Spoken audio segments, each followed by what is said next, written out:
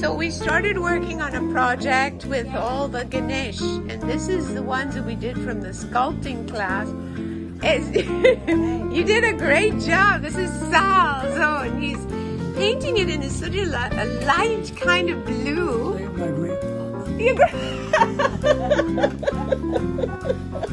Sal, this is his grandpa. Oh my God.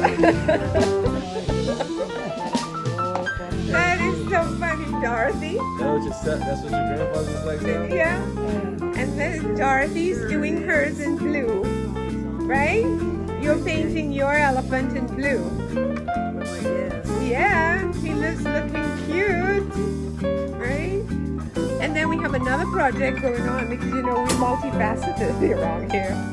And we're making these bowls, gluing them together on paper, on a dome.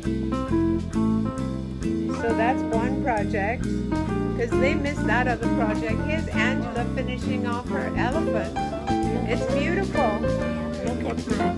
Yeah, let me see. Yes, Paulette, you're looking beautiful today. How much see this now? I know, I see. It looks great. Wow, the whole thing. Okay, and you still have to put a little bit right here. There. What's there? Inside there. That belongs to Mary, but would you like to paint him? Okay. And then we have Helga here. She's doing beautiful. This is the, you know, paper, and we're just putting more glue on it. I can see. It's beautiful. Let's see. What do we have? Your eyes, you can't see. Okay. It's gorgeous, Angela. What's going to be on top? Well, we can make a crown for him. Let me see, Dorothy. You're doing great, Dorothy. Keep going. It's awesome. Looking great. Sal, yours is just beautiful. Sal's grandfather. Right, Sal? That's wonderful. Good job. That's beautiful. Keep putting more glue on it. Doing great, Helga. Beautiful. And Chris is doing, yeah. There we go.